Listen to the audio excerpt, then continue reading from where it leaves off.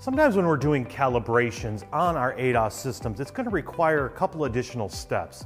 Maybe something you didn't know or didn't realize, such as the case for Ford.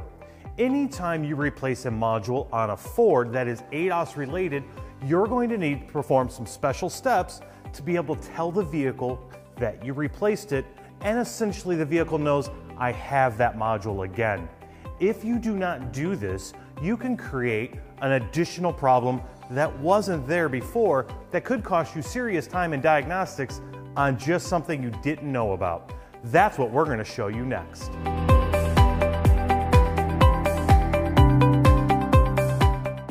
This procedure can be found in a couple different areas on the ADASLink. You can find it in special tests, and you can also find it in your ADAS calibration. And since we're going to go ahead and show you the programming of the camera, I'm selecting ADAS calibration. I'm going to select the camera in here. We have our camera calibration, but we also have two other choices. We have PMI manual configuration, and we also have programmable module installation. We're going to select the latter of those three right now and go through that. Once you select this, it's going to tell you, hey, this is used when a module is being removed from the vehicle and a new module is installed, as in the case of our camera up there. What this is going to do right now is going to take all of the existing data that camera has, it's going to save it to my tablet and be used later when I reinstall the camera. It's going to give you a couple options. Read configuration data from the ECU or write it. At this point, all we want to do is read it because that's the first step. So we're going to read the configuration data from the ECU. One other thing you may ask, if the camera was damaged beyond communications, what do I do as a tech then? How can I get this module information to the new module after I replace it? Let me show you that. It was one of those options on the screen here. If you go back in a front-facing camera, you had another option, manual configuration.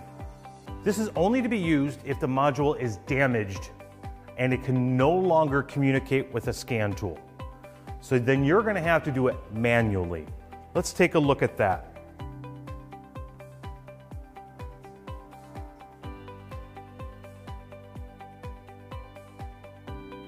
Keep in mind, you will need an internet connection to do this procedure.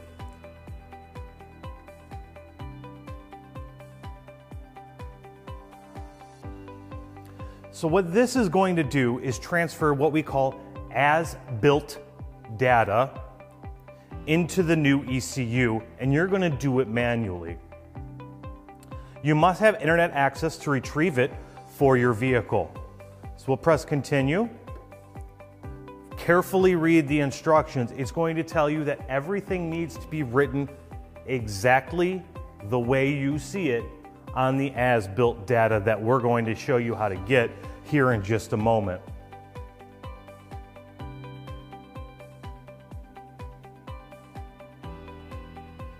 So right now it's telling you to enter a minimum of 11 characters and a maximum of 24 characters in module number 706. Without actually knowing the as-built data, I'm not sure what to enter for 706. So I'm just going to go ahead and go back home and I'm going to show you how to get that data. We'll just come back into this, but we really need that as-built data, and I'm going to show you where to find that. So let's go to web browser. This is another wonderful feature about the ADASLink. So you have some repair information that's available as soon as that web browser comes up. If you select OEM, I'm going to have an option for Ford on here. That's going to take me to motorcraftservice.com. If you select free resources on here, select quick guides, and you have some information here. As you scroll through here, you will also get the option for as-built data. Right here, module build data. We're going to select that. So again, if you couldn't talk to that module and you needed to figure out a way to program it to the vehicle, this is the other way. So now it's going to ask you to enter in the VIN of the vehicle and of course a verification. So what comes up now is all of our as-built data for every module on this vehicle. And it's very important that you pay close attention to what you're looking for. So if we go down to the list, if we go through the list here, I'm going to find 706. And I have a couple 706 in here, and they all mean something. All of those numbers, all of those characters are telling the computer something different. Whether it's what kind of glass it is, what kind of ADAS system it has, all of that information is found on here. And of course, now I have this information here, I could toggle back to my actual ADASLink homepage, and you can kind of go back and forth. Now you could write that out if you'd like to. Something, you could write it out or you could print it, something like that to get that information.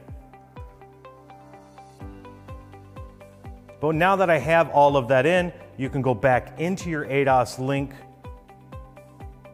go back into adjustments or ADAS.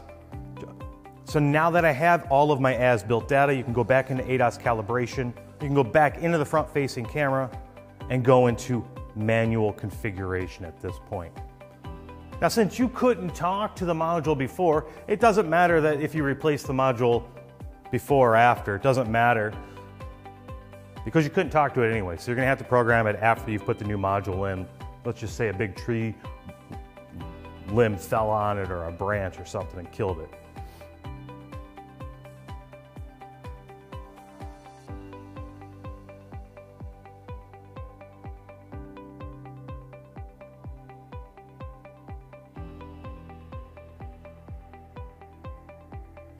So again, you've got your 706.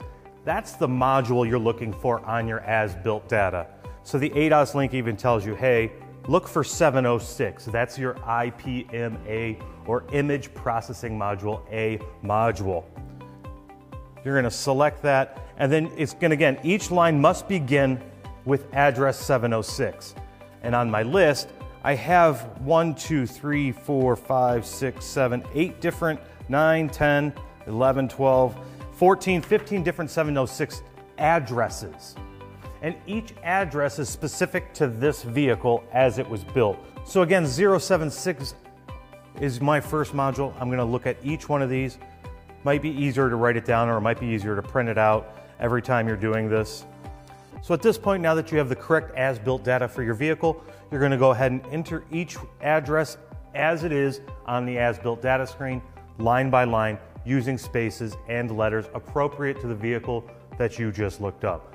Once you've completed each line of data, the module will be successfully written to the vehicle, and then you can go ahead and calibrate it. Thanks for watching.